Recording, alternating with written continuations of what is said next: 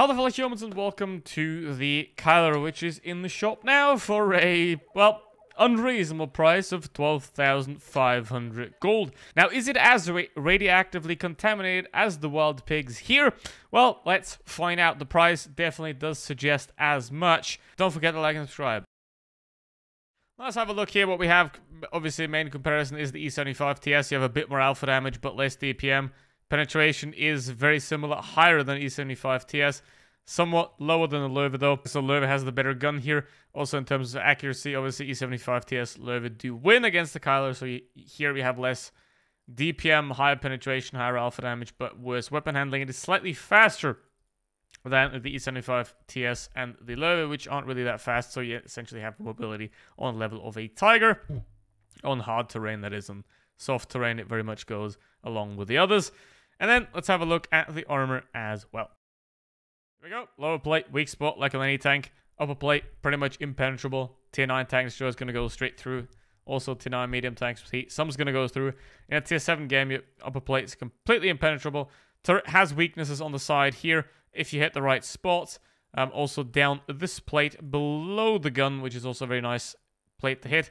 Now you have this thing up here. However, that I don't think that counts as actual armor. So you have the cupola, 8 degrees of gun depression, which is perfectly fine, and you can hide the cupola. You also got the screens, which means no one's going to HE you on the side, and the rear is also pretty much HE proof, which is very nice. Rounded turret, which is nice for bouncing stuff off the side. So, solid vehicle, bad price. So here we go with the E75 TS, and it is very much a missionary position of heavy tanks, as in you're doing the same every time and it's getting boring. Which means there is also no reason to ever purchase this vehicle if it were at a reasonable price. Now, you have the Löwe offer going on right now. It's a pop-up offer. You can get that if it's still valid.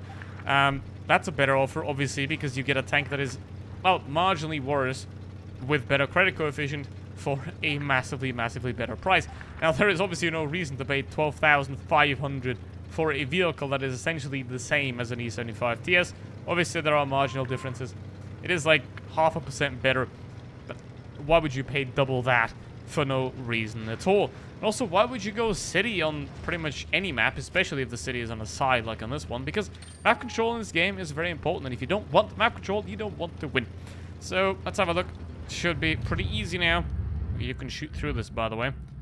It's very difficult, though. Things like that exist in a lot of maps, also in Himmelsdorf, stuff like that. I should make a video about that, actually.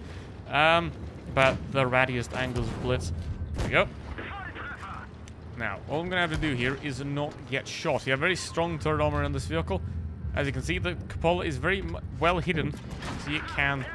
if you move this thing back and forth well enough, it can be pretty much impenetrable if you're in a held down position. 8 degrees of gun depression isn't the best, but it is definitely doable, and you're not gonna win if you play like that IS-3 defender either. You want to be smart and intelligent in your decision making, rather than YOLOing in and throwing away your vehicle for absolutely nothing, which is what this individual did. But hey, if he enjoys it. Now, enemy Keiler, gonna have a shot at him.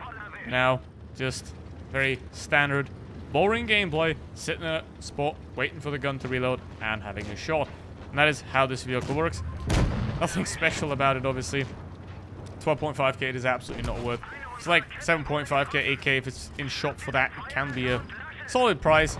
However, obviously, given that Wargaming really loves screwing over their customers with, well, marketing schemes that may be dubious at best, then, you know, it may be a great idea to wait for this. And first of all, obviously never buy the crates, and also never buy a vehicle like this when it comes out the second time, because they are always going to be overpriced. And no, the tank being new does not add any value at all. So, let's get rid of this T69 as well. Nice. Obviously, what we're going to do here on this map, you want to have map control again, which means you want to have that side and also ideally this middle road as well. And, what is the Panther doing? But anyway, let's see what we can achieve in this game. There is a lot of medium tanks going on, and you don't want to do that ever. Come on, Panther, you're better than that. Come on, you're better than that, little Panther. So, here we go. I will be very happy when the kids are back in school. Now, let's see if we can shoot this guy. Now, the action in this thing is fine-ish. It's not terrible. It's not great. It does work. It's magic sometimes, sometimes not. And normally, if you fire, you should pull back. And normally, if you know that there's 5 enemies in front of you, you also retreat. But, you know, basics like that can be... Yeah, he did find them. He did find them, indeed. So, obviously, all of them are over there. The Panthers cleared out the side there. Spotting by incompetence is also relatively useful in some cases. So, let's have a look at the FV301. Nope, he's going to go inside. And there is a Tiger P right there. Okay. Traverse speed could be a bit faster, but then again, it's a very fat, heavy tank. And now, it's going to go back off. And we keep fighting this Tiger. And maybe the Panther's going to actually help. See what he's going to do. Let's